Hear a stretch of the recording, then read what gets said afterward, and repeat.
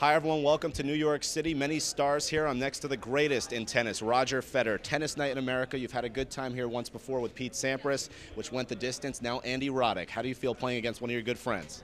Really excited, obviously, just to be in New York in the first place, and then playing Andy, who I've had a great and long rivalry with. We've played, I think, over 20 times in our careers, and I've always had great matches and great respect for him. So it's nice to do it here at the Garden this time again. It's been already 5 years since that great match with Pete, and when it's all started here was the exhibitions and tennis coming back at a different time of the year than the Flushing Meadows. So I'm really excited being back and playing against Andy, who's a good friend of mine. It's a lot of fun. And you're an honorary New Yorker after winning all these U.S. Opens. How do you compare playing in the Garden to any other facility in the world?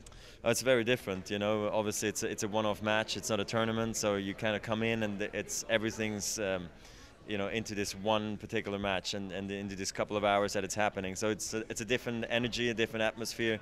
I loved every minute of it. That's why I really wanted to come back, before it was all over for me in my career. I mean, obviously I saw they also have seniors here, so hopefully down the road maybe I can come back as an old guy too. But it's nice enjoying the Garden atmosphere because it's something in Europe, let's say, you only hear about, the Knicks and, all that stuff that surrounds the Garden, all the greats who have fought there, played there, musicians and so forth. So it's nice to be part of such an amazing history. Roger, you're playing great tennis. You just beat Andy Murray, winning in Dubai. How do you feel right now? I feel actually really good considering I've played so much tennis already this February because we had a tough loss in Davis Cup, and then I was able to win Rotterdam and Dubai. So I'm on a good roll right now.